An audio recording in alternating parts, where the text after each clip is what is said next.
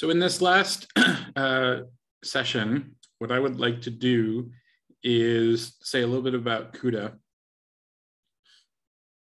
We decided to do CUDA last because we wanted to demonstrate that there are plenty of ways to use the GPU that don't depend on you having to drop down to a lower level. In particular, the main distinction between CUDA and the programming models that we have discussed so far is that in CUDA, you're expected to do a little bit more effort as the programmer mapping parallel threads to items of execution work. If you think about the models that we've discussed so far, parallelism in the standard language, as well as OpenMP and OpenACC, these models didn't require you to explicitly map parallelism to threads. What you were doing was telling the compiler what work you wanted to do and where you wanted it to happen, and then the compiler was figuring out how to map that to parallel threads on the device. As Brent just discussed, you can take a little bit more control over this process with some optimization work by telling OpenMP or OpenACC how many threads to use per gang or per team. And you can also tell it how many teams or gangs to use, but you aren't required to. And in any case, you still aren't required to figure out what those teams and threads are doing. You're just telling the compiler how many to use as a tuning exercise.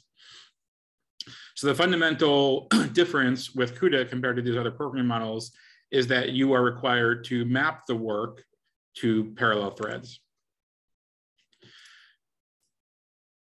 Now, CUDA is a kind of overloaded term, and I kind of hinted at this yesterday when I was talking about the profiling tools.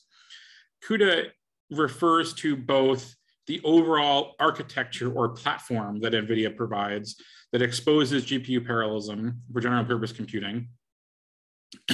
And you can think of it as the underlying platform or architecture that all NVIDIA-based programming models can map to. So whether you're using OpenMP or Cocos or OpenACC or standard language parallelism or the math libraries, it's correct to think about all of these things at some level as sitting on top of the CUDA platform or architecture. But another overload of CUDA is the specific extension of this platform in C++. CUDA C++ is an extension to, or a set of extensions to standard C++ that give you the ability to manage GPUs and launch work, and also manage memory that can be used on either the CPU or the GPU. So you can think of it as the most direct way, at least in a high-level language like C or Fortran, the most direct way to access the GPU.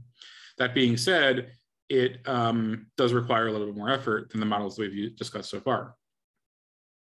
I'm only going to talk about CUDA as it applies to C or C++ in this presentation.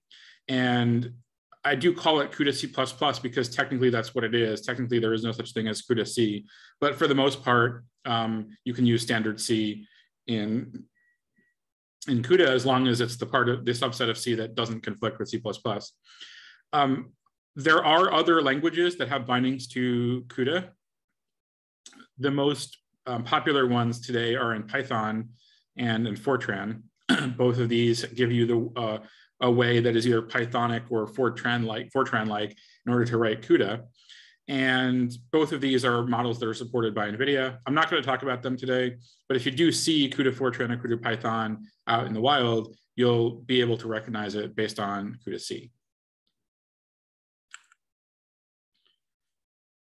Now, the fundamental difference between the way that CUDA exposes parallelism on the GPU compared to the previous models that we've talked about is that CUDA explicitly requires you to identify kernels. Remember, the kernel is kind of the fundamental unit of work on the GPU. That's the actual discrete bit of work which you launch on the GPU, runs for some time, and then completes. And in any given program, you'll probably have many kernels that you run. In the context of a model like OpenMP or OpenACC, we often think about this in terms of parallel loops. You have an explicit for loop or do loop that you want to parallelize on the GPU. You apply a directive to that loop and you go. In the context of standard language parallelism, in Fortran, it looks pretty similar. You have a do concurrent loop.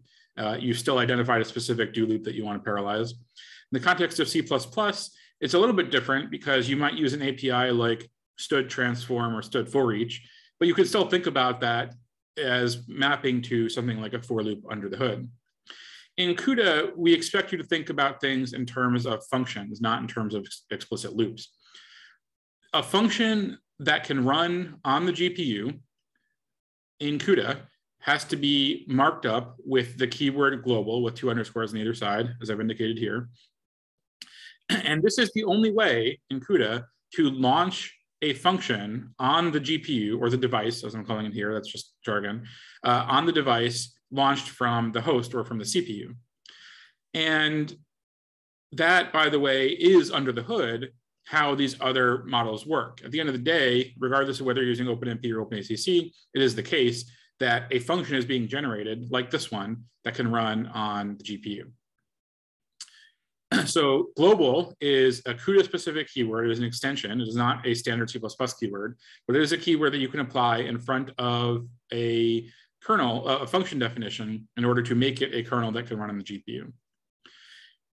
CUDA, because it is an extension to C++, is not going to be understood by every compiler. NVIDIA provides NVCC, the CUDA compiler, which can parse this. It both looks for any functions or kernels that are defined in the code, in the source code, that have this global attribute. And sorry. Unmute them.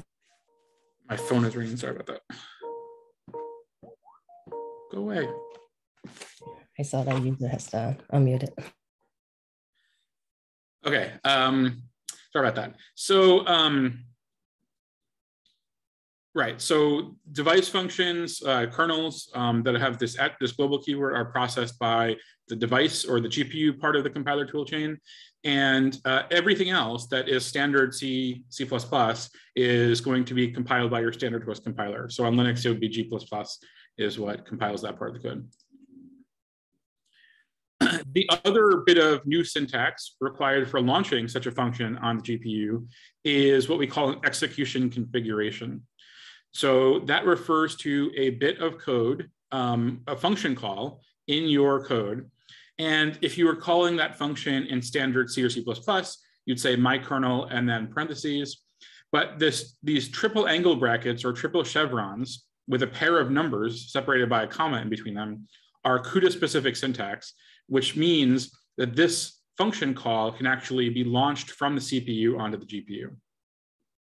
So any place that you see these triple angle brackets or triple chevrons with this pair of numbers in between means I want to launch a CUDA kernel. I want to launch a kernel on the GPU. That is, I want to actually start executing GPU work. If you don't ever have any of these calls in the context of a CUDA source code, there will be no GPU kernels launched and all of your code will run on the CPU.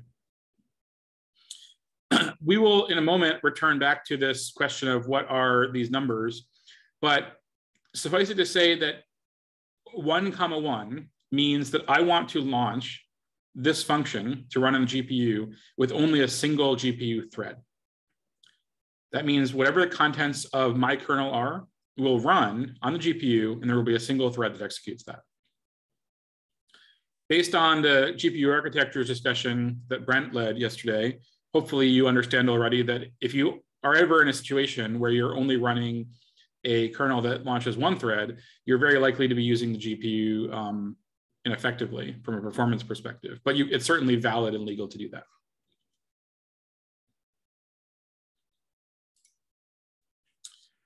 Okay, so that's the example where we've talked about how you launch things on the GPU and then how you mark up the function with the right syntax so that it can be launched in the GPU. How do we run code in parallel? Because that's the more interesting case. In practice, you use GPUs for parallel code.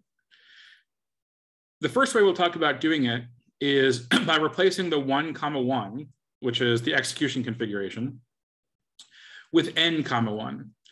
What this means is that we're going to execute this kernel n times in parallel. The example that we'll use here is to add one vector to another vector. And let's imagine that we have a vector of length n. There are n items in arrays A and B, and we want to add array A to array B. We could run this with a single thread serially. You would get the correct answer. It would be very slow.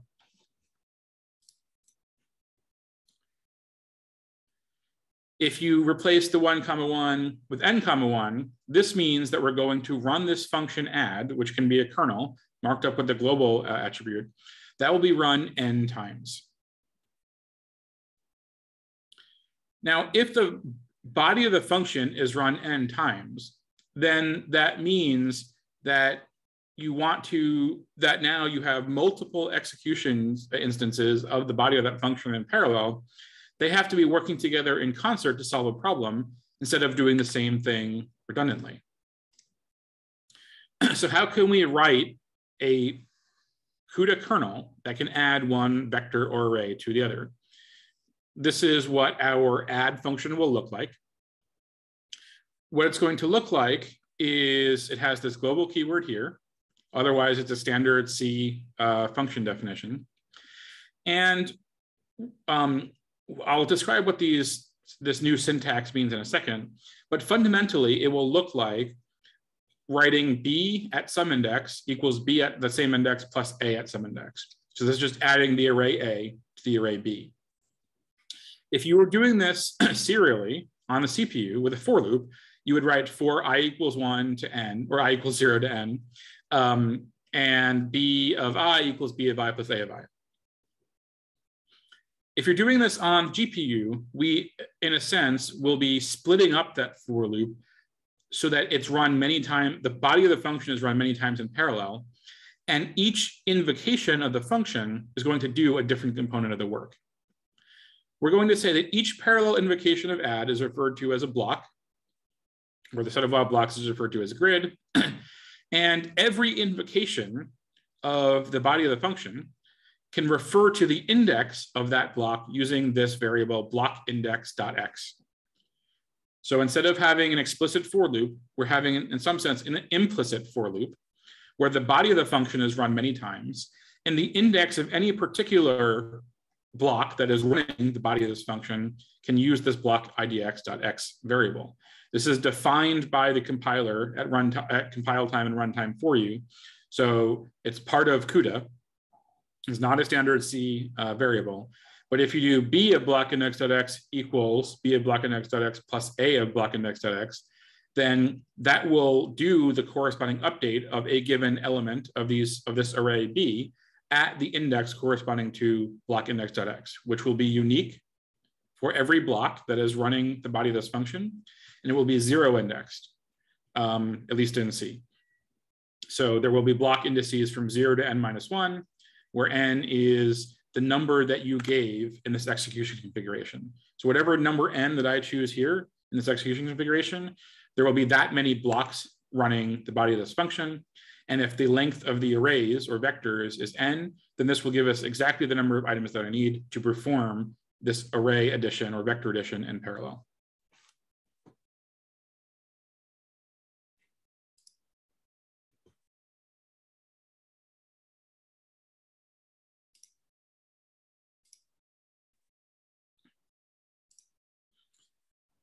So here's what a main would look like if I am calling this function or launching this kernel on the GPU. I would define some arrays A and B, and then I would have to allocate memory for them. Now, the way that we're going to choose to allocate memory in this example is using the memory allocator CUDA malloc managed. CUDA malloc managed means I want to allocate the array A and B to have memory that can be accessed on either the CPU or the GPU. We talked about this a little bit yesterday. This is the same strategy that we use or standard language parallelism and can often use for OpenMP and OpenACC as well if we want to, where we allocate memory that is accessible on either the CPU or the GPU, and wherever it's accessed, it will automatically migrate to in order to be used there. It is a little bit different syntax from malloc. because you give it the address of the pointer rather than setting the pointer to the return value of the malloc call, but it fundamentally does the same thing, where it allocates a size in bytes and then updates the pointer to that location, to that allocation. We've allocated memory. That memory can be accessed on either the CPU or the GPU. We're going to fill in some data to the arrays A and B, perhaps with some random data. And then we're going to launch our kernel on the GPU with n blocks. Remember, n in this case is the number of times we execute the body of this function in parallel. So we want it to be equal to the length of the arrays, which it is in this case. Each invocation of this parallel function will do one index in the array B and then be done. And then we can clean up by deallocating the arrays A and B. Oops, I have a typo. There's no C array in this example. Okay, so this would be a fully worked out main that does the work of launching this kernel on the GPU and adding array A to array B.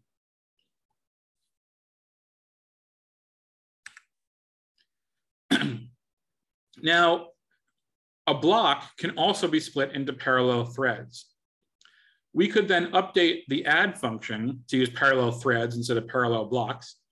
And then the body of the function would look very similar, except now the index that we would use for determining which element of the array B that we're going to update will be based on thread index.x. So this is a new variable, which is similar to block index.x in that it is a zero index variable which selects which of n threads in a block IM. Those threads in general can run in parallel. If I want to use threads as the parallel or the level of parallelism that I use, threads within a block, then I would do 1, n instead of n, 1 when I write the execution configuration that launches my parallel add function.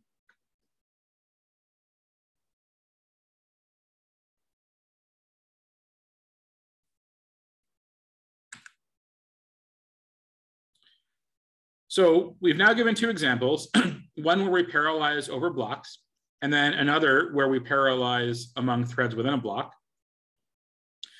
Now I'm going to talk about combining both blocks and threads within a block to do a hierarchical parallelism for doing this vector addition.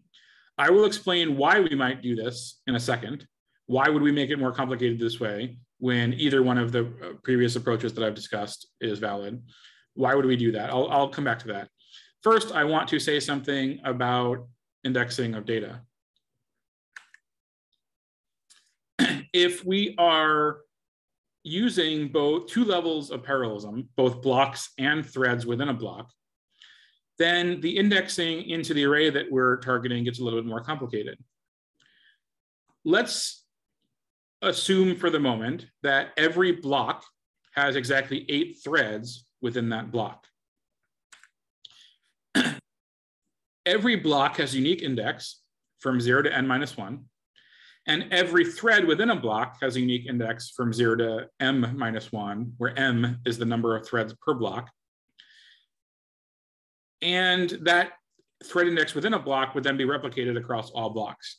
So if we look at block index 0, it's going to have threads from 0 through 7. Block index 1 will also have threads from 0 through 7, and it's the same for block index 2 and block index 3. If we were to lay these blocks sequentially, so that block index 1 lays right next to block index 0, et cetera, all the way up to n-1, where n is the number of blocks. If we were to lay these things out, then we would notice that this gives us a number of workers to work with that is equal to the number of blocks times the number of threads per block. In this example, there would be a total of 32 parallel threads summed across the entire grid of blocks. And if we choose to array them in this order, then we can also give a unique index for a thread within the entire grid of threads using a formula, index equals thread index plus x, thread index.x plus block index.x times m, where m is the number of threads per block. If we think about this, what we're saying is that each block has some number of threads and represents a total offset into an array that we're going to access. And then the thread index is the offset within the block. So if we combine an offset corresponding to the block we are, which reflects how many threads there were in the grid total prior to this block, and then we combine that with an offset within the block, that gives us a unique index within the grid. And again, you get thread index.x plus block index times m, where m is the number of threads per block. So this formula will give a unique index for any thread, which is not shared by any other thread in the grid.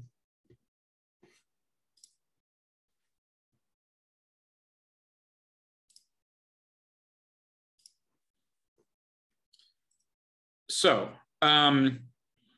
with that in mind, let's highlight an element in the grid in red and ask the question, which thread in the grid would operate on that element in the array? Well, let's assume that it's the element at index 21 in the array. And we want to ask the question, which thread would operate on that? So the way that we will calculate this is by advancing 8 threads at a time, because that corresponds to the number of threads per block in this toy example. And then we will keep on advancing until we get to the block which contains that element in the array. We will then advance by threads until we reach the target element. So then that will correspond to block index equals 2, because that's the block where this red element falls in. And within this group of threads, it's the thread with index 5 that happens to correspond to the array index 21. If we then do the math, we should verify that if we set thread index equals to 5 and block index of 2, and then multiply that by the number of threads per block, that should equal the desired target slot in the array 21. And it in fact does. If you do the math here, you'll see that that equals 21 as desired.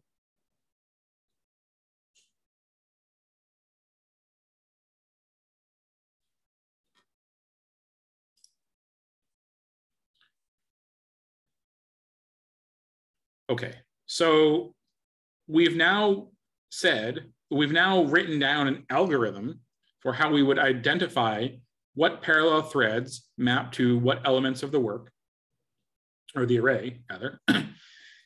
And we said that the last piece of information we needed, other than the thread index and block index, is how many threads there are per block. CUDA also provides a runtime built-in variable, blockdim.x, which defines the number of threads per block. So that's the value that I was calling m in the last slide. So if I substitute that for the runtime variable blockdim.x, then I can get a unique index within the grid. With this idea, then, I can update the definition of my add function to combine both parallel threads and parallel blocks. I'll define a unique index within the grid, int index equals thread index.x plus block index times blockdim. And then I will say b of index equals b of index plus a of index. So it's the exact same actual code that we used before. We're just defining the index a little bit differently. We're combining both parallel threads and parallel blocks to define the index into the array that we will use. Okay, so that's what we want the kernel to look like. What changes have to be made in main in order to support this? How do we launch this kernel so that it does have parallel threads and parallel blocks so that the body of this function will actually make sense?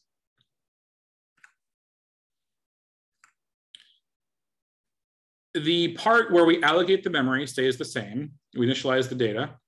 The part that is different is the execution configuration. This is the part that controls how many parallel blocks and parallel threads per block are launched on the GPU.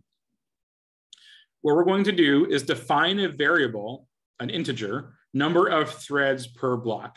This is something that you have to control as the programmer. It can have some number of values. As Brent described, it is closely related to the number of threads per team or per gang that were launched in the directive-based models. And there are some values that are better than others. For example, 128 is a pretty good value. But it's a value that ultimately you control and have to define for yourself. The compiler does not help you. You are required to select this value in order to make this all work. You select a number of threads per block, and the requirement of CUDA is that every block must have the exact same number of threads. If every block is the same number of threads, then we can quite easily calculate the number of blocks that we need by simply dividing the number of elements of work to do by the number of threads per block. If we have n elements of work to do, and every block has threads per block, threads, then the number of blocks we need is just n over threads per block. Of course, you'd want to make sure that you do a ceiling division in case the n does not evenly divide threads per block. And the example in the repo that you do later for the hands-on will cover that. But fundamentally, that's what we do.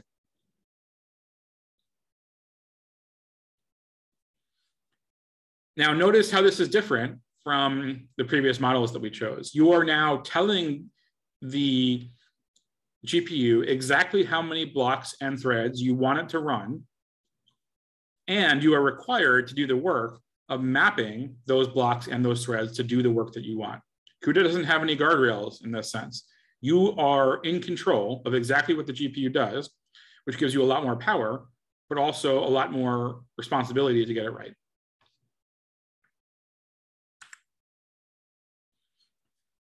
As I mentioned, in a typical case, you're not going to get lucky enough, or you often may not get lucky enough for the size of the array to be an exact integer multiple of the number of threads per block, or blockdim.x. So generally, when you write safe code, you'll want to put an if condition, which says only if index is less than n, the number of elements in the array, only then do I do any modifications to the array.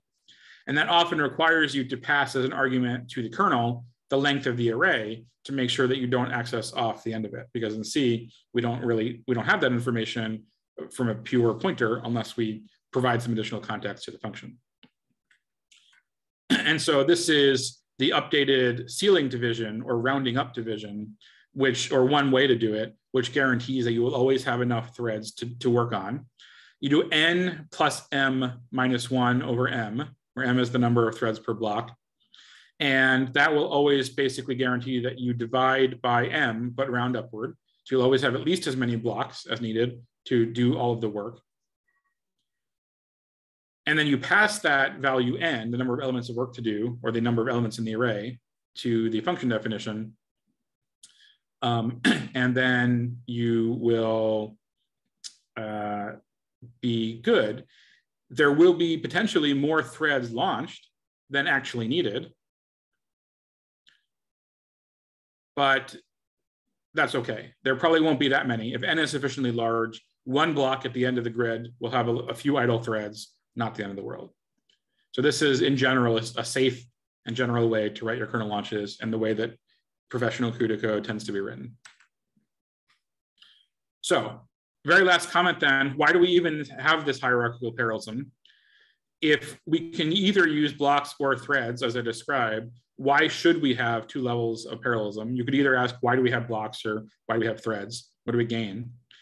I can answer that in two ways. One of them is to say that threads within a block have direct mechanisms to communicate and synchronize with each other in a way that blocks themselves don't have as easily a mechanism to communicate with each other in. So that gives you a way to do interesting new kinds of algorithmic choices that rely on explicit communication or synchronization between threads that are not available to you if you only use blocks. Of course, you could just flip the question around, well, then why do we have blocks? And ultimately, the answer comes down to the way that GPUs themselves are designed. GPUs are designed, and Brent talked a little bit about this yesterday, they're designed by taking fundamental building blocks called streaming multiprocessors and then stamping them across a chip in order to get massive amounts of parallelism. Blocks ultimately map to those multiprocessors, and it's those multiprocessors that give us the special hardware that we can use for doing inbuilt communication and synchronization. And because this is really the only effective way to make a processor that is scalable and not super expensive for us to make and for you to buy. That's how GPUs will be made for a long time, probably ever. And that's why it's a requirement for us to understand this hierarchical parallelism. That being said, it doesn't require that much extra work, right? We've seen that you can often pretty much ignore that. You can write the kernel as if there's a single dimension of parallelism in many cases, and just get a single index, unique index within the grid, and use that to do some work. But the fact that there is a two-level hierarchy is relevant for both performance and doing certain kinds of algorithms. And it is ultimately the same reason why OpenACC has gangs and also, vector lanes within a gang. It reflects the same design pattern in how modern parallel processors work. And so it is relevant from a performance perspective. I'm going to stop there because you could go on for CUDA for a long time, and I really just wanted to give you a flavor of what goes on in CUDA. I will leave some links to introductions to CUDA if you want to learn more. And in particular, a resource that I strongly recommend if you want to learn more is that we did an extensive training series in conjunction with Oak Ridge and later NERSC and Argonne on introduction to CUDA. And it's probably the best resource on the internet for learning CUDA. And I'm not tooting my own horn there because I'm not the one who gave the presentations. But my opinion is it's one of the best public presentations that there are on CUDA. Great resource for you to learn from. And in fact, the slides that I'm using today are adapted from that training series. So I'd recommend that you check that out if you'd like to learn more about CUDA. With that, I'm going to stop and let me know if there are any questions. Thanks a lot, Max. Yes, I concur that CUDA training series is very comprehensive, and it's good if you have a chance to review them. And there are also hands-on access there as well. But Max, 30-minute training with the hands-on today would also be very helpful. So about one question in Slack for you. Is the number of blocks determined by the GPU hardware/chip configurations? The number of blocks is determined by you. You are completely in control of how many blocks are launched. Now, you might ask the question fairly, should I determine the number of blocks based on something that I know about the hardware? And the answer is yes, you should. Generally speaking, you want to think about how many multiprocessors there are on the GPU and have at least as many blocks as there are multiprocessors, because ultimately every block maps to one of those multiprocessors. Brent also described yesterday the fact that our multiprocessors can themselves do parallel processing and be working on multiple blocks at a time. So actually, you'll do even better if you have many blocks per multiprocessor rather than just one. There is actually an upper limit on how many can be in flight at one time. And by in flight, I mean actually doing parallel work. There is also a much, much higher limit on how many can be queued up at one time, which most people will never hit in practice because it's basically a billion. But it is worth knowing something about the hardware when tuning that choice. However, you're not required to, and you can choose any number up to the maximum limit that CUDA allows you and get correct execution as long as you write semantically correct CUDA code.